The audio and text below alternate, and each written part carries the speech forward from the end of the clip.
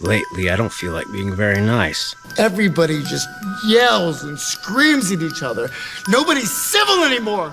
Oh, what fun. Not long ago, I made a video that made most of you laugh, as was the intent. Everyone found so many similarities in their childhood as we laughed at ourselves, even if some of the comments were confusing. Unfortunately, there is a group that spans the gap of time. And even though they're more common in some generations than others, they know no generational bounds. Encountered in every century, across every national border, void of any sense of humor, they lurk and wait, ready to strike at anyone who says anything.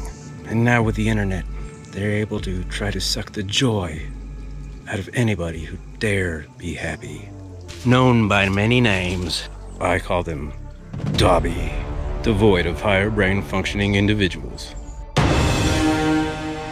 These Dobby invaded the comments, thinking they could poison your fond memories of doing dangerous things as a child, trying to belittle the thousands of times you cheated death before the age of 5. But they failed, only showing how weak and fragile they really are. I am untethered and my rage knows no bounds! Okay, so there weren't actually that many, but it doesn't mean we can't have some fun. Even though I said it clearly last time, I'll say it again. This supposed war between generations is just back and forth banter. For those who haven't received the proper education, this is the definition of banter. I'm making it clear that I'm joking, so that when the Dobby do come, feel free to use them as comment cannon fodder. But seriously, thanks for all the comments, it was fun. Some of them I wasn't sure about, though. Like a surgeon cutting for the very first time. Oh, wait. No, the accent was a subtle nod to the dad bod veteran. If you don't know who that is, he's worth looking up. Let's have some fun with some of these. No such thing. There's only Gen X. Y'all the little effers that followed us around all the time. Why so serious? And I'm not sure what you mean. I was referring to those of us who lived far from neighborhoods and had no one to follow around. Generation, whatever. Just labels given by those that feel they need to label anyone and everything. So you don't believe that there are different types of people, places, things, or ideas? Are you living in some state of nirvana? I challenge any generation younger than me to achieve what I've achieved physically, financially, mechanically, and intellectually on my own. Sounds like you believe you're somehow superior to everybody else. So it's fair to say that I am from a generation of individualists. Sounds like you just labeled yourself. That independently thinks and cares nothing of what's trending or viral. Nor do I care what anyone says or labels me as. Careful with those finger emojis. There are younger generations who can't tell the difference between a thumbs up and a middle finger, apparently. Apparently, there's something that they want all of us old folks to stop using, and that is the thumbs up emoji. Yo, you guys keep sending out these thumbs up emojis, and they look more like this to the Gen Z and millennials.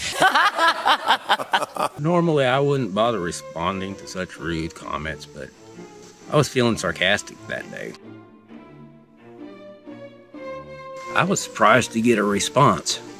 Ricky Gervais and Dave Chappelle have excellent comedy and humor. What you propose as humor doesn't even rate as a gritted teeth grin. I don't know of who you speak, but I will look them up. There was no further response and I was declared the winner. Then there are those who haven't listened or even watched, but felt the need to vent their emotions for no apparent reason. Yep, there's a small section of 43 to 59-year-old Gen Xers. He just said that pretty much all of Gen X is a small section of Gen X, which stands no chance against Gen Z, which has far more people. Yes, Gen Z has more people. Probably because the weakest and least intelligent of us were weeded out early and didn't survive childhood.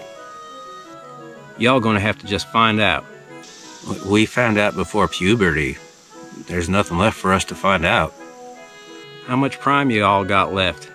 Well, it's true, I'm not as good as I once was. Well, I'm taller. Imagine 60-year-olds. 60? But I thought you said 43 to 59. Your thinking skills, top notch. How dare you? I do apologize. I forgot that you think this means this. Trying to beat down people in their 20s. Ha ha. Are you actually suggesting physical violence? Do you want to know why I use a knife? Keep trying to scare us, bud. No one is actually trying to scare you. But if we ourselves are scared of what we're capable of,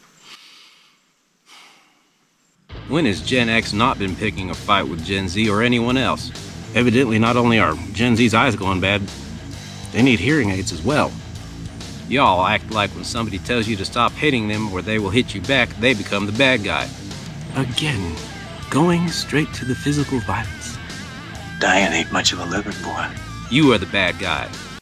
I'm the bad guy? How'd that happen? And a coward if you think you have to scare the next generation to keep them in line.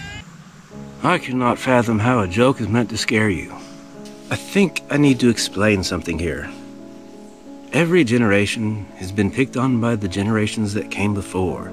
There is no malicious intent in this. It is a method in which you are taught to grow a thick skin.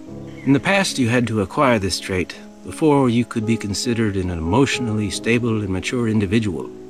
Oh, please stop taking offense at everything and everyone.